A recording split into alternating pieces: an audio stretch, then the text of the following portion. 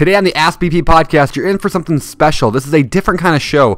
Normally, we do direct questions asked from members of Bigger Pockets, but today I wanted to do something special, and so I actually recorded the following this podcast episode in the car while driving, so the sound's a little bit worse quality than maybe normal, but the content is absolutely golden. I think this the lesson that I learned while just driving, while listening to an audiobook in the car, it was so awesome. I just had to share it with everybody else. So that's what you're listening to today.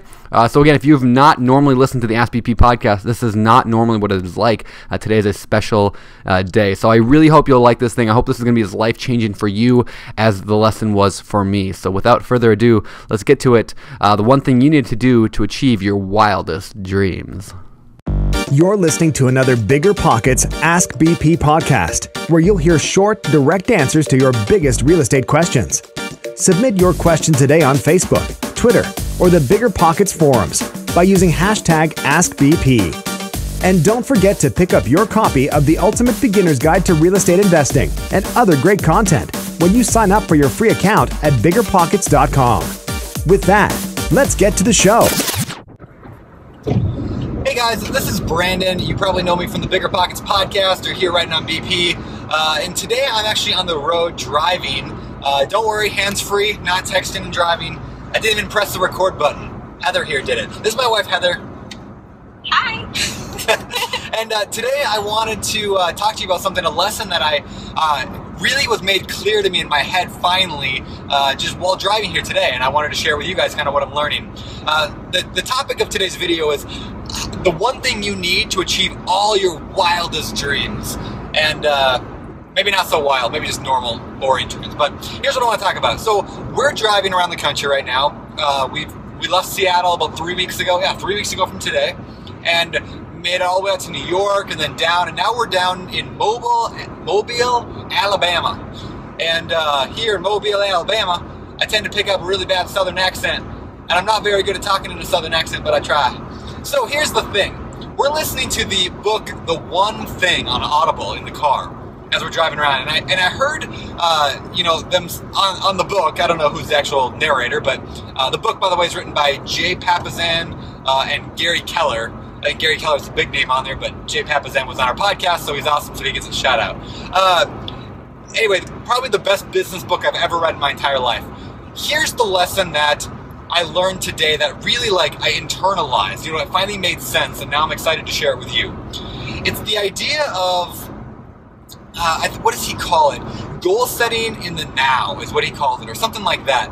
But here's the idea. And I want to relate it to real estate. Even though the book is not a real estate book, it actually relates really, really easy to real estate. So I'm going to walk you through a common issue that a lot of people face, and maybe you're one of these people, and try to help you work through the solution to your problem. So we're going to start with this way. We're going to say, let's say your goal in life, or at least in the foreseeable future, is to achieve $5,000 a month in cash flow.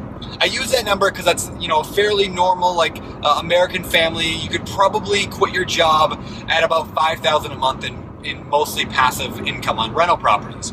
Now, I'm not talking about flipping or any of those things today. I'm talking about rental properties in particular. But don't worry about this. This concept will apply to anything, not even just real estate. This will apply to anything you want in your life. This concept applies to. So let me break it down for you with the rental property idea. So you want $5,000 per month in cash flow, which means money coming in after all the expenses have been paid. You want $5,000 a month. So, and we're going to put 5 years as the timeline on that, because a good goal should have, a definitive timeline, as well as being precise and all the other smart things, that they say you should have in a goal. So my goal, we're going to say for the purpose of this conversation, is to make $5,000 a month in cash flow within 5 years. Now, using the methodology of the one thing, we're going to work backwards from that goal to see what we can accomplish. And so we're going to start with that we want $5,000 a month in cash flow. And to get there, we can divide it over the 5 years to say $1,000 per month. $1,000 per month every year we're going to add. So we could say the first year we want 1,000. By the end of the first year we want 1,000 a month, and then in the second year we're going to add another 1,000 a month, and the third, and so on and so forth. However, I realize that's probably a little unrealistic, knowing that, you know, as you get better and better in your real estate investing, you're able to buy properties more easily. So let's actually take our goal of 5,000 a month and divide it up a little bit.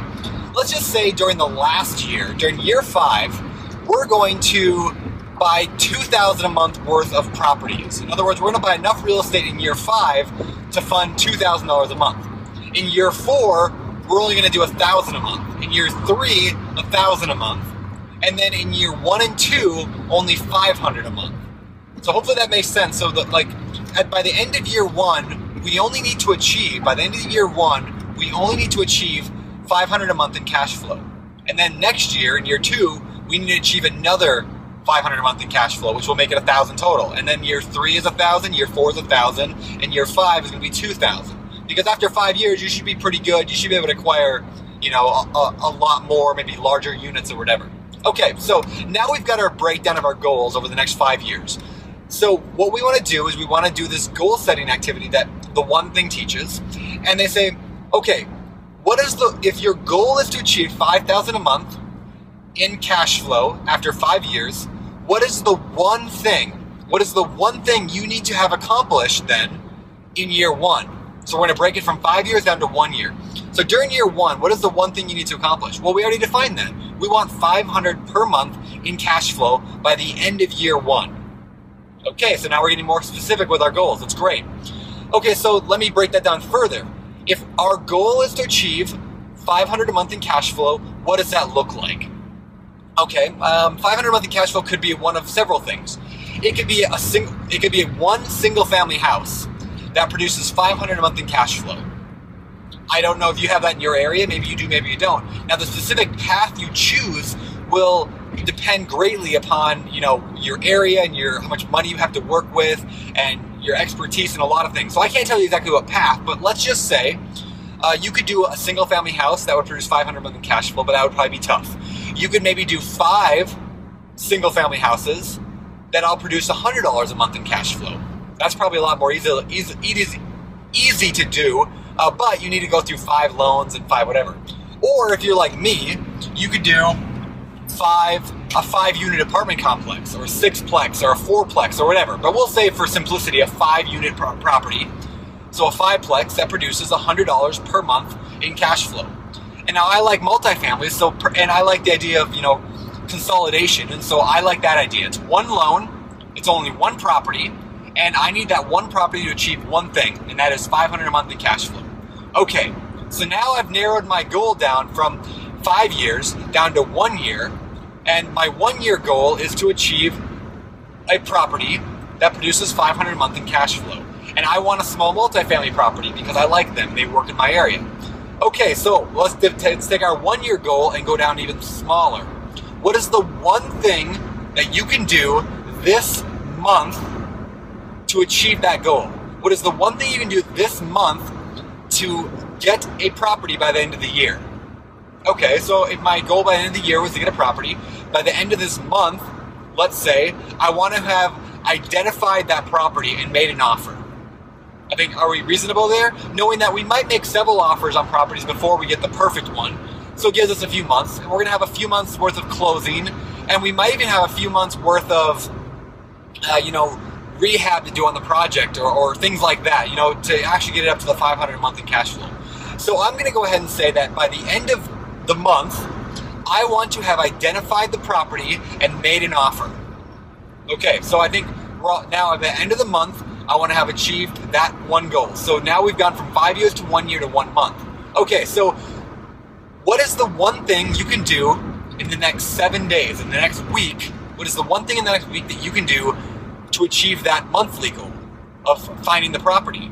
Well, in the next 7 days, you're probably going to have to, find, we're going to say you're going to have to in the next 7 days, find, numerous properties that might match. I think it's kind of a general goal, but you're going to need to find multiple properties and have consistent leads coming in within 7 days from now. Maybe you could even say, let's go a step further. Let's talk about direct mail. You don't have to use direct mail, but I think it's good for this story. So within 7 days, I need to have my direct mail letters sent out, knowing that it's going to take a few days for calls to come in, and then I'll have the next 3 weeks to find the right deal. Okay, so I went down from 5 years to a month, or to a year, to a month, to a week. And my 1 week goal within 7 days is to have my direct mail letters sent out. Now, this isn't the conversation for how many direct mail letters you should send out, but let's just say we're going to send out 2,000 letters. 2,000 letters to potential multifamily owners in my area. I'm going to send out 2,000 letters within 7 days from now. Okay, so what is the one thing that I need to do today to accomplish that 7-day goal?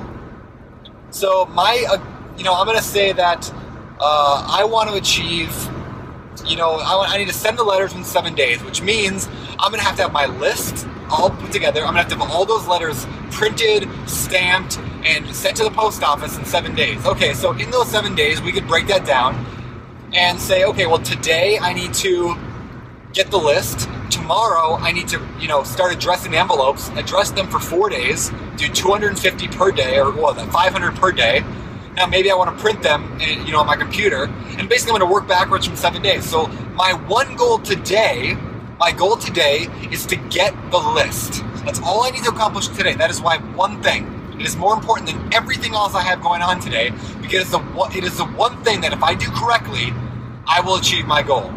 And so, my 5-year goal. If I just keep lining up these dominoes, as the analogy they use in the one thing, I'll keep lining up my dominoes, and hopefully within, those 5 years I have my goal, as long as I keep hitting the right dominoes. So, my one goal today is to get the list. Okay, let's break that down even smaller. What is the one thing I can do this hour, in order to achieve my daily goal? Well, I'm going to need to learn a little bit more about direct mail, because I don't feel like I'm that knowledgeable yet. I'm going to need to learn a little bit more. Like, I don't know exactly what list to mail. I don't know where to get that list from. I have some ideas. I've heard of companies like ListSource or Melissa Data, but I don't know if that's exactly where I'm supposed to get them from. And so what I'm going to do is I need to research. Okay, so my goal for the hour is to find out where to get the list and what list to get. I have 1 hour to find out where do I get the list, and and what kind of list do I need. So, okay, now I know what I'm gonna do in the next hour. So what is the one thing, we're gonna break down even smaller, what is the one thing I can do at this very moment, right now, to achieve that hourly goal? What's the one thing? Well, I'm going to go, there's a couple things. One, I could go and post on the Bigger Pockets marketplace, not marketplace, the Bigger Pockets forums, and just ask very directly, I'm looking to do this strategy. I need to mail. Who do I mail it to? And how do I do this? And within an hour, you'll likely get responses. Or I could go call up somebody who I know does direct mail. I could use Bigger Pockets chat and chat with somebody who I know does direct mail. I could go search the site for direct mail and see if my question's been answered, which I guarantee it has. And then I could read for the next hour, and I'll find out exactly what list and where to get it from. So I've broken down a 5-year goal into bite-sized chunks to know exactly at this very second right now, what should I be doing? I should be posting a thought on the forums, or I should be reading this one article. And then at the end of all of this, to sum up, I'm going to write down everything I just said. I'm going to write it all down. And once I have that written down and I know exactly what I'm going to do, now I've got a plan, a battle plan to go forward, and I know exactly where I'm going next and next and next to be able to achieve my goals. And so that is how you use the one thing methodology to be able to achieve your wildest dreams. So if you have not picked up a copy of the book, The One Thing by Gary Keller and Jay Papasan, I highly, highly recommend it. Life-changing book, best business book I have ever read. I think you'll love it. So what I just talked about there was one tiny section of that book, and there's 100 more ideas just like it, and things to help you achieve your goals. So go ahead and pick up a copy of that today, and I think just go to biggerpockets.com/1thing. biggerpockets.com/1thing. and it'll send you right over to Amazon to get the book. So with that, let's get out of here. Thanks for listening, and hopefully this has helped you achieve your goals. Let me know in the comments below this, a little bit if you like the idea, what your thoughts are, and if you're watching this on YouTube, make sure you click the little thumbs up button on this YouTube video and subscribe to our YouTube channel. So thank you very much, and I will see you around. For Bigger Pockets, this is Brandon and... Heather. Signing off.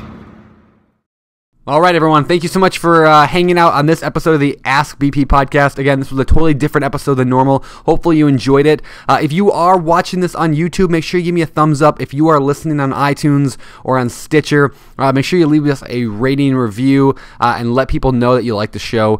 And of course, if you have questions you want answered directly here on the Ask BP podcast, I want to encourage you to do just that.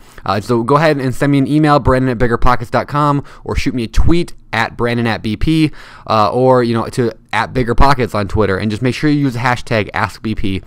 So again, thank you so much for listening today. Hopefully this thing was life-changing for you, and I'll see you around Bigger Pockets and on the next episode of the Ask BP podcast. I probably should end today with a success quote as well. So today's success quote actually is from Theodore Roosevelt, and Roosevelt said, "In any situation, the best thing you can do is the right thing. The next best thing you can do is the wrong thing. The worst thing you can do is nothing." Again, I'll say that again. In any situation, the best thing you can do is the right thing. The next best thing you can do is the wrong thing. The worst thing you can do is nothing. That's from Theodore Roosevelt. I love that. It kind of ties in today with the one thing, that whole methodology on that book. So make sure you check that book out as well. And with that, let's get out of here. For the SBP podcast, I'm Brandon, your host today. And remember, in your pursuit of your goals and dreams, don't just learn, but take action. For the SBP podcast, I'm Brandon, signing off. You've just heard another episode of the Bigger Pockets Ask BP podcast. Submit your question today on Facebook, Twitter, or the Bigger Pockets forum by using hashtag AskBP.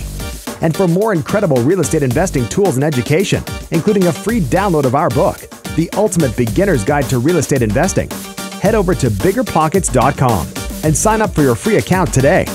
We'll see you on the next show.